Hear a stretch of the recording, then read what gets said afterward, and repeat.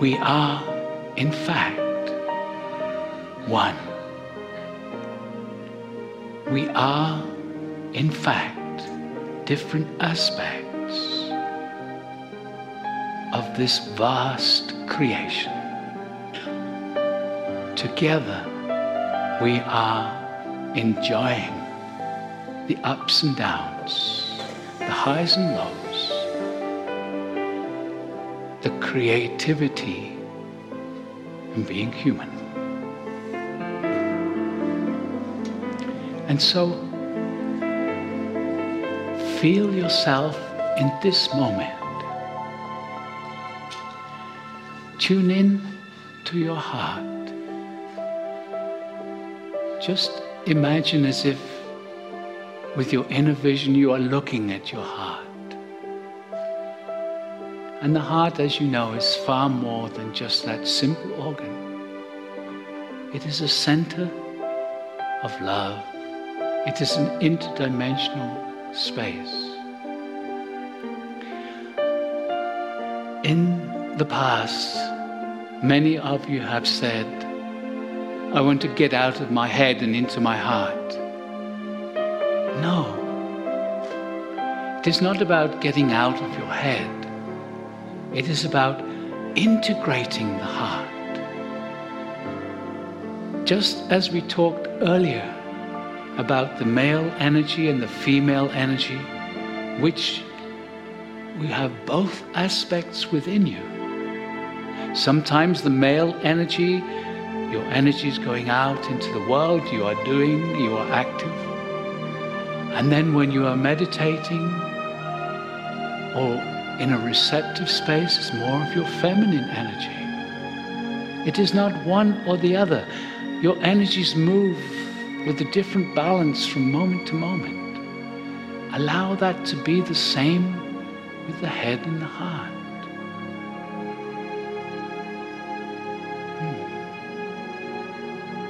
All is one, just different ways of expressing.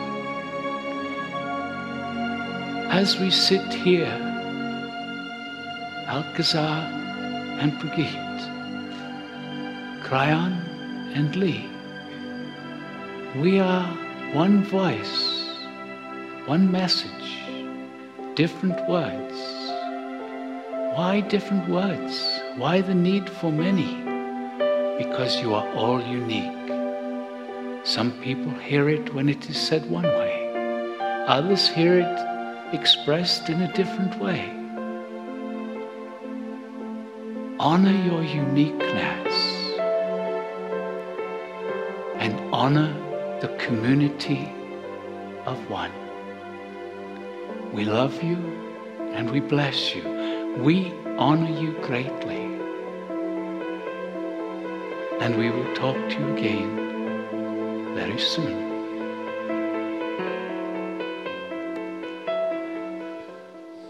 Greetings, dear ones. I'm Kryon of Magnetic Service.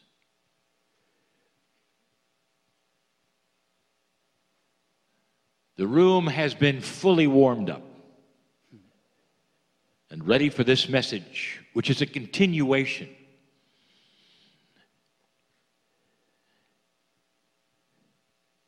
I want to remind you of something you are seeing already this week, and you're going to see more of it. That channeling requires the human psyche and the consciousness.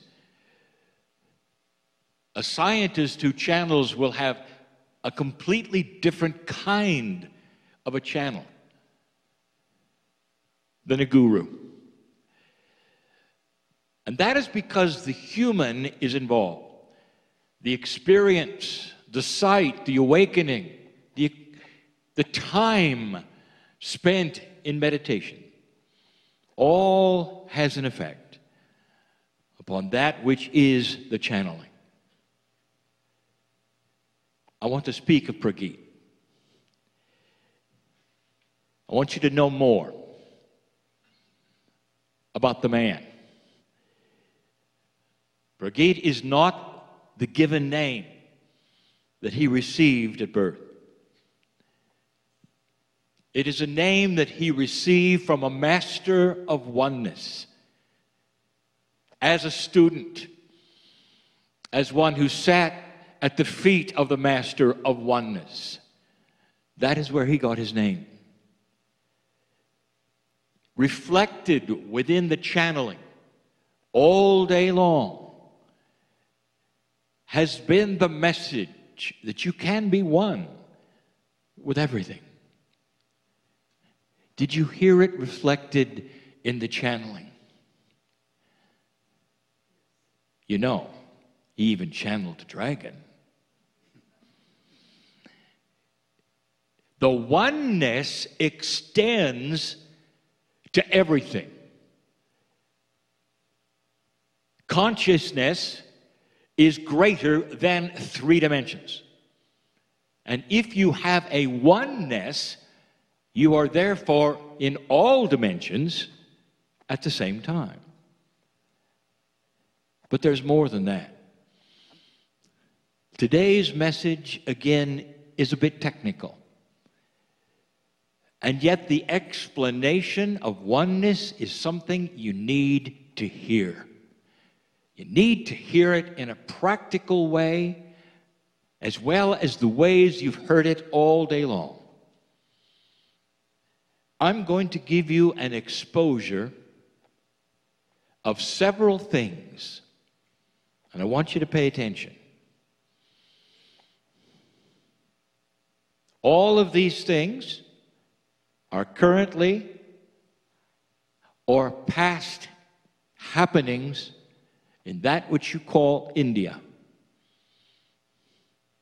Now, India would be the center of the teaching and the origin of oneness. Oneness was developed without a prophet. I want you to remember that as well. Number one, there's a man who sits with folded legs, and he is one with everything. And what you see that is astonishing, perhaps, is that he's floating a little. He is actually suspending gravity.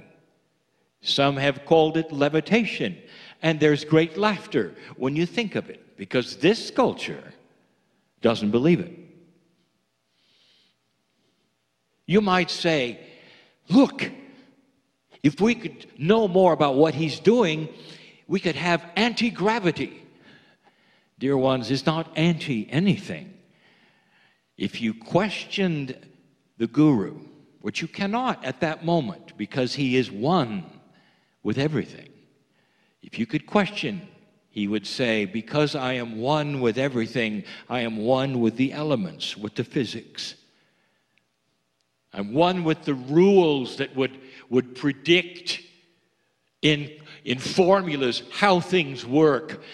And yet, if you're one with everything, the formulas are meaningless.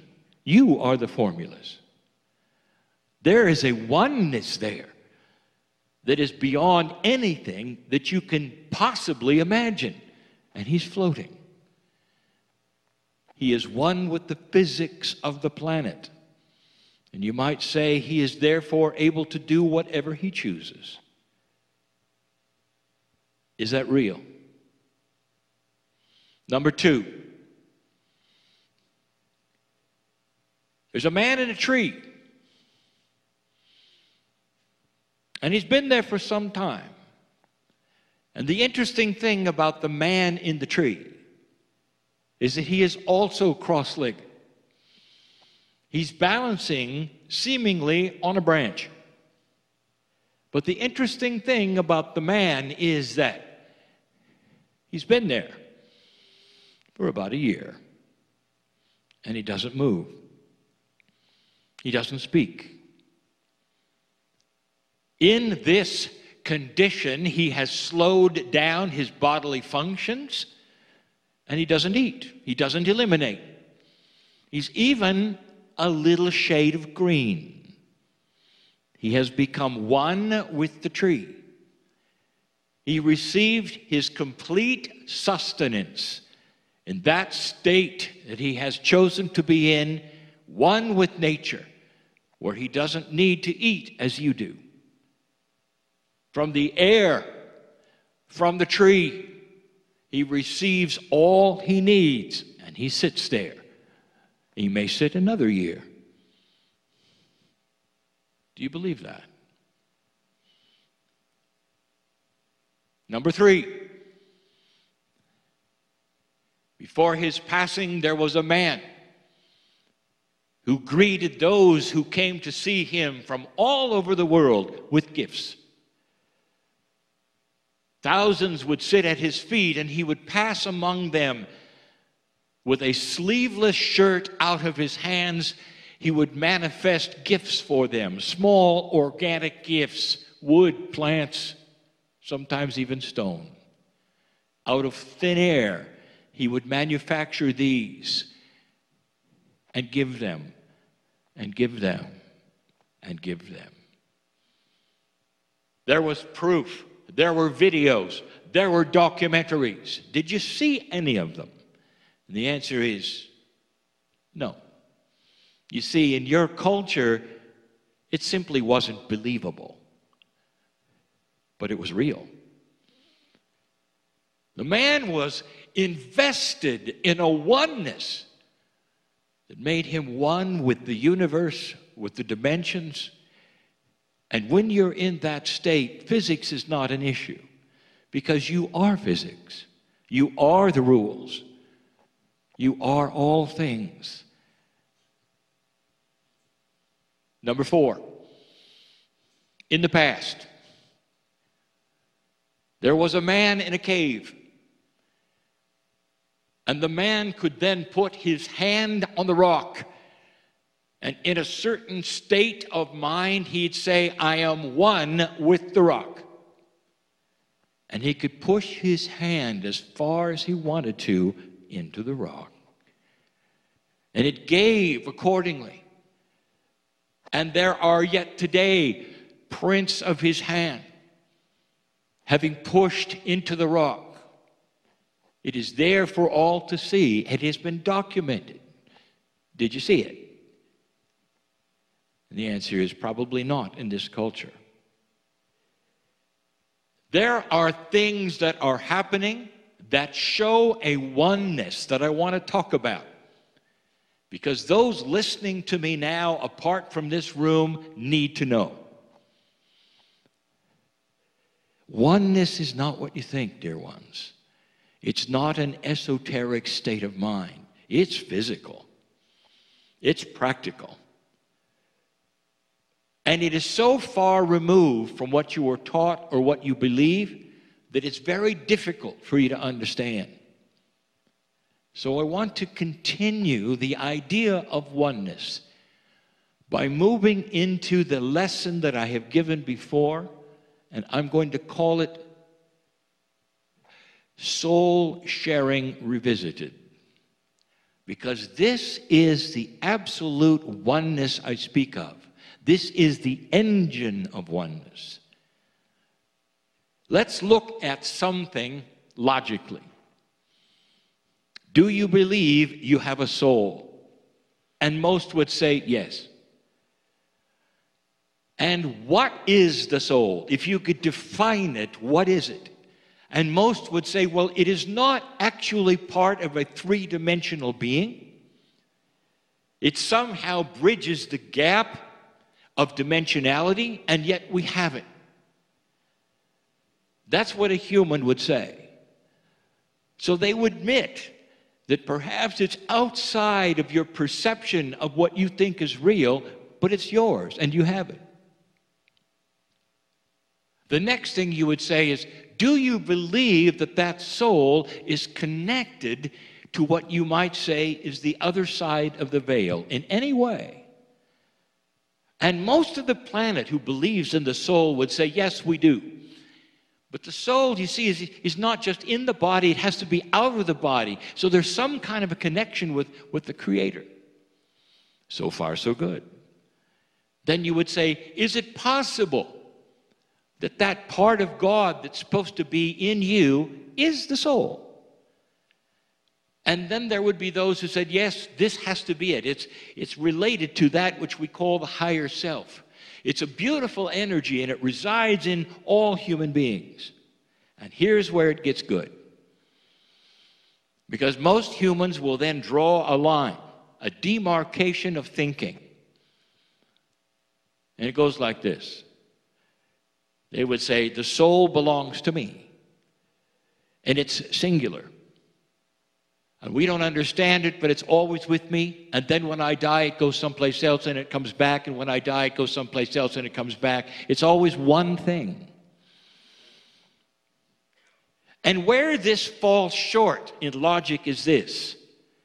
If it is a part of creation, it's a part of what you call God. You have no problems at all with having 1 billion people talk to God at the same time. All can be heard at the same time. Now, that is a multidimensional aspect, and you believe it. And yet, when it gets to your soul, you draw a line.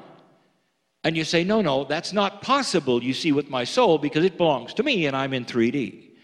Not understanding that if you are a piece of creation, the oneness that we speak of, the 1 billion people who can all be heard at the same time, is in you. That is part of your existence. But because you're in 3 dimensions, because of the training, perhaps, that you have had, that is spiritual, you draw a line and you say, well, that cannot be me, and that would not be me. And dear ones, I tell you today, your soul is part of a meshwork, a pattern that belongs to everything. Soul sharing is the most difficult thing we have ever presented. The thing to speak of is so bizarre to most. If it's your soul, how can it be in everything? How can God listen to 1 billion prayers? You can't answer that in 3 dimensions. There is no logic on paper or even in your mind that can conceive of this. Your soul is everywhere. Is it yours or is it everyone else's? Yes. Of course it's yours. It's yours in the oneness of the universe, which is also yours. This is not explainable. It belongs to you so fully, and it belongs to your children, and it belongs to your parents. It belongs to the trees. It belongs to the planet. It belongs to physics. It's in every single dimension. It belongs to the little people and the dragons and the mythology and all of the multidimensional places that may have existed. It belongs to the stars and those who command the stars. That's who you are. And so when you talk about oneness, it's a time for you to contemplate the practicality. Is it possible that you can be one with that which is around you so completely that humanity itself is part of you? You start to see, do you not, some of the masters who emulated the oneness, and you start to see while flowers grew where they walked and animals followed them. You start to understand that there was so much more there. And what they were trying to tell you is that it's that way for you too. You are not isolated. In an older energy, isolation was protection. In a linear fashion, communities, cultures would surround themselves and compete for resources. The development of war, all of these things were because there were singularities here and there. A oneness did not exist. Now you start to understand that the oneness is the answer to peace on earth. Oneness is the answer to peace in your soul. Oneness is the answer to you controlling your chemistry. Oneness is yours. That's soul sharing. That means that a multidimensional human being sits in chairs in front of me. There is no limit to what you can accomplish and what you can do in this realization. More than esoteric, practical to the max. You'll live longer. If you start to understand, you're everywhere. You're beautiful. There's a lot of talk about love and compassion. If I told you that love was more than a feeling or an emotion, love actually is physics. You can feel it, and you know it. When two people fall in love, they go a little crazy. That's physics. I want you to claim it today. Here's what I want you to claim.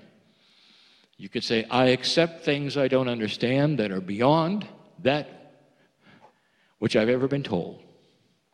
Not only am I magnificent, but inside me is the ability to be one with so much of what I never thought I could be with. I can be one with healing. I can be one with the chemistry. I can be one with physics. And because of that, I'm a master. And mastery means that I know myself. I know others. I know love. I know compassion. And others will see in me that which is the oneness of all things. That's why you came. To hear some of these things, to know more about them, to understand what you may have experienced today. For the teacher of Prageet speaks of the oneness of all things. That is the thrust. That is what he has learned. That is his name. And now you know. And now you know. Think of these things, not esoterically, but as practical. And so it is.